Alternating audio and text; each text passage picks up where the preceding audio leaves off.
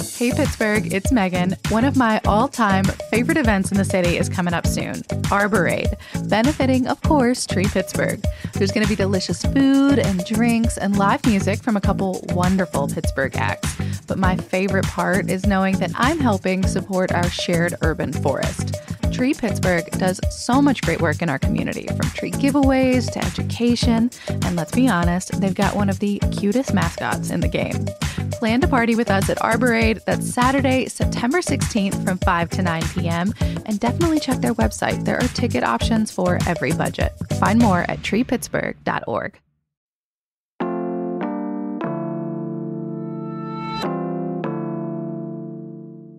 Today on CityCast Pittsburgh, Century 3 Mall is condemned, but that does not mean it's getting demolished, at least not yet.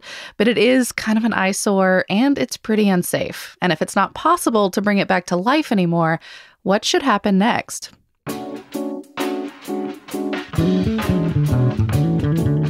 It's Monday, August 14th. I'm Megan Harris, and here's what Pittsburgh's talking about.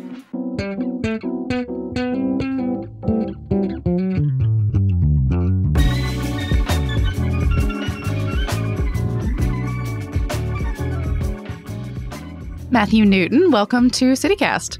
Yeah, thank you. Thank you for having me, Megan. You literally wrote the book on shopping malls some years ago. It's actually on my bookshelf downstairs. It's a really beautiful little book called Shopping Mall. I know you studied all kinds of spots all over the country, but Century 3 was part of your childhood. What was it like to learn that it had been condemned? Yeah, I mean, it's always bittersweet because in the book I get into a lot of like my, I sort of have a love-hate relationship with malls. Of course, it's more, the older I get, the more it's a love It's relation. loving criticism. Yeah, I think the love sort of like grows as I get older because, of course, as they fall, one by one, it seems like. But yeah, Century 3 Mall, definitely the news of it being condemned was definitely like, I mean, everybody knew it was going to happen, but it's like, I don't think we knew that, like, all the terrible things that have been sort of, happening in recent months with like arson and all these different things that have happened in the mall. So it's a little definitely a little bittersweet, Well, I mean, it felt like there was going to be some hope. Moonbeam Capital, this company based out of Vegas, bought it in 2013 with all these promises to fix it up. And it turns out they've done that dozens of times all over the country from what I read. It seems like they really let them fall to pieces like Century 3. Yeah, I mean, I just, I'd heard the name Moonbeam for, off and on for years, probably originally when they bought the malls they were first on my radar. But yeah, I think they have about almost a dozen malls across the country. So it seems to mostly be East Coast and Midwest. But they have a history, it seems, of either, not paying taxes or promising big developments when they, buying a mall like a Century 3 and promising like this rejuvenation effort. And then, leaving their properties just unfortunately to kind of to languish until they get to the point like Century 3 where, there's water pouring in the ceiling and, it's essentially beyond repair. And have you been inside Century 3 lately? I have not actually. It's one of those things I've wanted to do, and I actually have my 17-year-old son Ethan was like, "That would be pretty cool," and I was like, "Yeah." Like the dad instinct had to kick in. I was like, "We probably shouldn't go in there." And also, admittedly, I've heard some crazy stories about it just from people want to share their mall stories with me, and none of this is like reported, of course, but it's just things that people have told me, which I think have become this sort of weird like local myth making. Like, no, I love normal gossip. Keep going. Yeah, and there's like supposedly there's people like people were like living in there'd be like people like kind of camping out there overnight, and there would be people like there was a friend's son actually told me this story. He heard of someone walking around there and like basically, I don't know if they were using like a BB gun or a shotgun, but just shooting storefront windows. And I mean, something happened to some of those windows because I've seen the photos of the glass everywhere. Yeah, and like so I don't know exactly like, but it's funny because it all becomes this sort of like urban legend, like kind of that sort of like this sort of just gossip, that you don't know like what's true and what's not. It seems like it's becoming sort of a pilgrimage spot for folks that like to see old relics like this. I mean, from my perspective, it seems like maybe that's part of the problem. Like a bunch of YouTubers were charged with criminal trespassing not long ago. You mentioned arson. There was that fire in April. And then a high school student from West Mifflin fell through the roof while filming a TikTok in June. Luckily, he's okay, but he fractured his back and punctured his lung. Like, these are not small injuries. Yeah, when I heard about that, I was sort of like, oh my God, like of course, once again, like just as a human, but also as a parent, it's like you don't want to hear about people falling, 2 stories inside of a dead mall. I mean, that's not ideal, but my goodness. I mean, I think the other thing that sort of sticks out to me too is that I think definitely it became like a pilgrimage site for like urban explorers and folks who consider themselves like kind of YouTube personalities. But I also think what's interesting about that is like some of those folks are super meticulous in their prep for those sorts of things. And they have like, they know about the idea of like, structural integrity being, like compromised. And they actually consider that. And then other folks going in there not considering it. Like this recent group that you said, like how I think they were all charged, right? With, and so. Yeah, which I think is the first example I've seen. It doesn't mean it hasn't happened, but, of this recent cropping of folks trying to go in there, like there's always relics in Pittsburgh and people kind of crawl around them slowly, carefully, but I guess these got caught. Yeah, no, I actually thought that too when it happened. I kind of got the sense with this latest group that they just thought, oh, well, this is totally fine because obviously it's all over YouTube. And then, well, and people were doing it with permission. It was the set for some movies. There were some interesting artist residencies there where folks were just kind of creating in the space. I was never clear on whether all of that was happening with full permission, but I mean, I assume at least the film sets, for example, had to have been. The insurance needed it. Yeah, the artist collectives that were working in there, that was when the mall was still open, and they definitely had permission. I actually think they paid rent. They might have actually paid rent to like rent a storefront for a while. Wow, okay. Yeah. And then there were some holdouts too. That comic book store was there forever. Oh yeah, you got to give a shout out to New Dimension for because that store was incredible. I mean, I'm also a comic book nerd, so like I really appreciate that store. But I'm not a comic book nerd, and I still appreciated that store. It was so good at what it did. Yeah, and what's funny is that location that that was that store that used to be in Century 3 relocated to the waterfront, and right. I overhear conversations still like when I'm at that location of people saying like, oh, why'd you guys why did you leave the mall when you did? And basically they were just like, we were like one of the last people to leave, we're like one of the last stores to leave. So like they said, but it was no heat in winter, no air conditioning in summer, like for the last, I don't know, it was like 3 or 4 years. So it is interesting that all of us have had bad landlords, but I think maybe they take the cake. Yeah, I think Moonbeam was not paying all their bills, I guess, or something, So it's.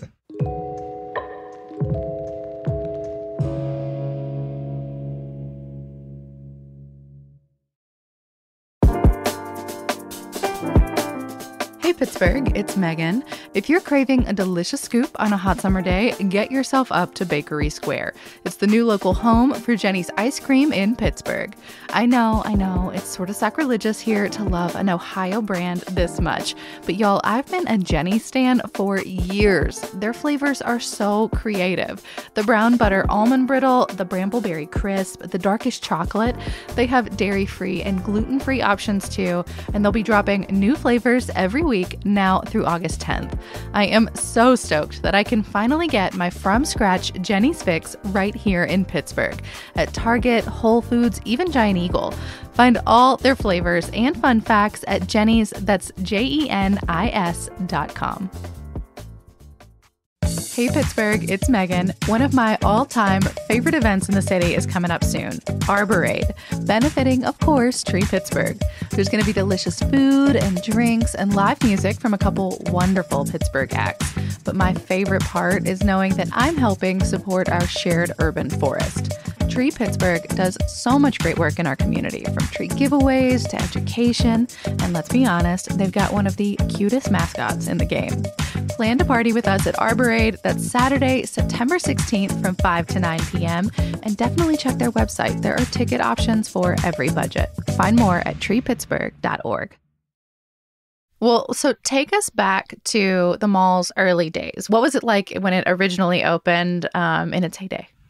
Yeah, well, it's a super Pittsburgh story, which pretty much we love those. Well, yeah, right. And as many stories in Pittsburgh, at any sort of real estate development, it starts with being the site of, a former site that U.S. Steel owned. U.S. Steel actually had its own realty division, which I recently found out whenever I was kind of like looking back at some things. And it's like they actually owned the site and they were looking to do something with it. And it was actually a slag heap, which is just like the cast off from, working with iron ore and basically like, making steel and iron. And I didn't realize it was as old as it was. I was reading about it. 1979 was originally when it was built and opened. Yeah, it opened in 1979. I believe U.S. Steel, about a decade earlier, is when they started basically the slag heap was actually called Brown's Dump, which I'm not exactly sure why, but and it was about 200 feet tall from what I understand, and it was almost like a little mini slag mountain, I guess, and literally train cars used to pull up to it and pour slag onto it, and it would be supposedly at night it sort of had like a glow when that happened. Oh my gosh. So it went from that to being flattened for, it took several years, I guess, for them to sort of really like get the site prepared. But yeah, 1976 construction started for Century 3, and then it opened in 1979. So it's actually not like in that first wave of malls by any stretch. It's definitely when malls were already becoming like a huge deal, like all across the country. But well, and I know from your book that, a lot of malls had like some kind of special kitschy thing that they like hung their hat on, something that was exciting about this location versus that one. What was Century 3's thing? Well, I actually always thought Century 3 meant that they had 3 levels, which they do have 3 levels, but the third level was, well, not, when it was in its heyday. The third level when you went in was like literally like it was only like 2 stores, then you just went down escalators. But turns out, just reading about it again recently, it was around the time of the bicentennial, like 1976. It actually C3 stands for like just the third century of the United States, which, It does? That's what it's like. I guarantee you most of Pittsburgh has no idea that was supposed to be the connection point. I think it's a really bad branding situation because I don't think anybody would make that connection. So, but otherwise, yeah, it was developed by the Edward J. D. Bartolo Corporation, who actually had, several malls across the country, but they really... Century 3 was a pretty big undertaking at the time because I believe when it opened, it was like the third largest mall in the world. Wow. But I feel like that was like a selling feature for any time a mall opened because it's like 1.2 million square feet or so, like when it opened. That's what I read too. Yeah. So and that's, there's now been probably, dozens of malls bigger because you have, of course, like the American Dream Mall, New Jersey, you have these, Mall of America. But yeah, so it was a pretty big deal. And especially, over that way, all those folks were looking at a slag heap for many years. So you figure they were, and from what I understand, like in the run up to them leveling the space and actually putting the mall in, that's when a lot of those businesses along 51 started to kind of pop up. Yeah. Well, in your heyday for it would have been like the mid to late 80s, early 90s? Yeah, I definitely bought my first pair of Vans there, Yeah. Well, I was going to ask, like, what was the vibe? Like, what was the fun thing to do? Yeah, I was going to say that was the thing. It was sort of like, that was like the heyday of like, everybody walking around in their little sort of like social groups, you had like sort of like your gearhead folks, you had your jocks, it was like a larger microcosm, I guess, of like of high school, in the area. And of course you had adults and everything there, but that's not what you were worried about when you were, like a teenager, people following their crushes or whatever. It was like the usual weird mall situation, but it just felt so exotic, Hey, I think it's one of those weird, like shared experiences so many American teenagers have of a certain era, right? Like, right. It was the place to be, or it was the place you kind of wanted to be, or like, stuff would happen over there. And if you weren't there, then like, oh my gosh. What do you think was the first sign then that Century 3 was going downhill, that, this maybe isn't going to last forever? Well, yeah, it's interesting because, so Simon Property Group, who, is kind of like a fairly well-known like mall sort of company.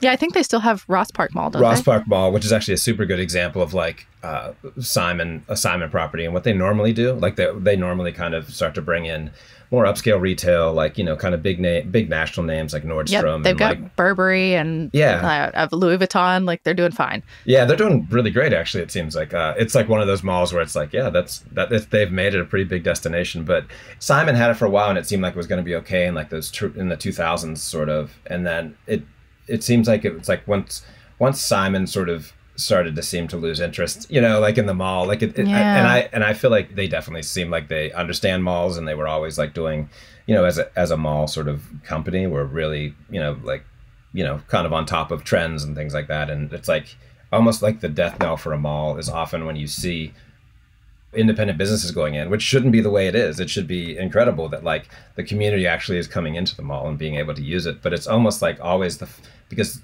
the mall has such a vacancy rate that like they're lowering rents, and actually people like normal average, independent businesses can afford then to actually come into the mall. But then that's almost always the sign that like finances are bad because, they're having That means the rent is low. That means they've been dropping rent. That means they have high vacancy rates. So it's almost like goes back to the origins of the mall. Whenever the malls were basically killing main streets in small towns, it's almost like, there's some sort of like weird poetry in there. I don't know, or like but yeah. Yeah. Well, so I guess as sort of a eulogy, maybe, we saw where someone on Reddit had asked people what they would like to see the mall become. Like, if money were no object at all and it were up to all of us, what could it be? 80 acres, 200 stores, 6 anchors, 1.2.5-ish million square feet. Can I read you a few of their ideas? Oh, yeah. I'd like to hear it. One of them was a lunar surface training center. That'd be incredible. A zombie-themed paintball arena / movie theater where you could watch Romero films. Of course. Yeah, I mean, that makes sense. A reverse escape room where you have to break into the building. That's pretty good. A living human museum with the store-sized dioramas depicting a specific way of life. Oh, my God. These are all pretty great. They don't sound like they're going to make a lot of money, though, so that probably wouldn't. But yeah. I mean, let's just pause capitalism for a moment. Yeah. A Pittsburgh biodome where, let's see, we live off Turner's, Iron City's, Eaton Park salad buffet, indoor golf course included. Yeah, that's pretty good. Affordable housing. Yeah, that would be. Yeah. And maybe probably what's most likely to happen, let nature reclaim it. Right. Yeah. I mean, that's, I kind of love all of those, really. It'd be cool if Moonbeam would take anybody up on that, but yeah, right. Well, I mean, I guess while we're dreaming, is there anything that you hope for the site of where Century 3 used to be? What would be your big dream? Yeah, that's a good question. I wouldn't mind seeing it get reclaimed by nature, quite honestly. But I mean, obviously in a more productive way. I live in the East, and Churchill Valley Country Club has turned into a greenway now. Like, it was abandoned for years. It was an abandoned golf course, and it turned into a greenway that's actually kind of beautiful now. I wouldn't mind seeing something like that, where like you could have, maybe you keep like they did in Oakland. You keep like how they kept the back wall of Forbes Field intact. Keep a couple sort of foundational or structural pieces of the mall intact that are sort of and then start to almost like not terraforming, but whatever you call that, like where they start to use the parking garages and things like that to start like green spaces, and I don't know, that would be kind of incredible. But yeah, maybe we'll get the Parks Conservancy on the horn. That'll be fun. Yeah. Matthew Newton is a writer and editor who also works in art museum publishing. Thank you so much for talking to us. Yeah, thank you, Megan. I really appreciate it. A fun update since we recorded this conversation, Moonbeam Capital has appealed the latest and largest fine levied against them by West Mifflin Borough.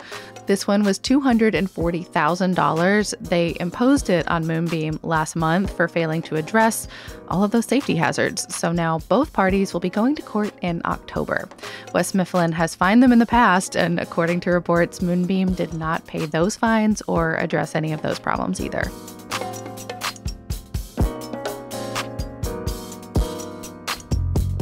A little more news before you go. The warden at the Allegheny County Jail is retiring at the end of September. Orlando Harper has held the post since 2012, and a search is already in motion. Harper has been criticized over the years for his handling of the 19 people who've died there while incarcerated. That's just since April of 2020. And also for not enforcing a ban on solitary confinement that was passed by voters. And Pittsburgh native Billy Porter has his eyes on the Homewood Coliseum.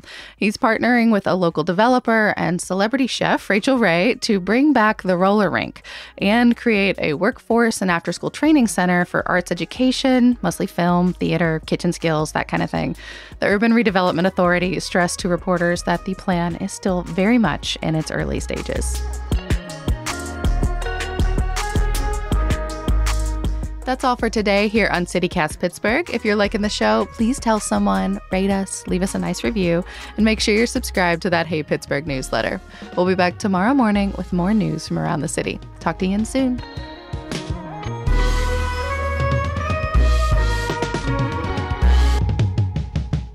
If Century 3 does get demolished, what will Century 3 Chevrolet be minutes away from? Yeah, I guess minutes from the crater.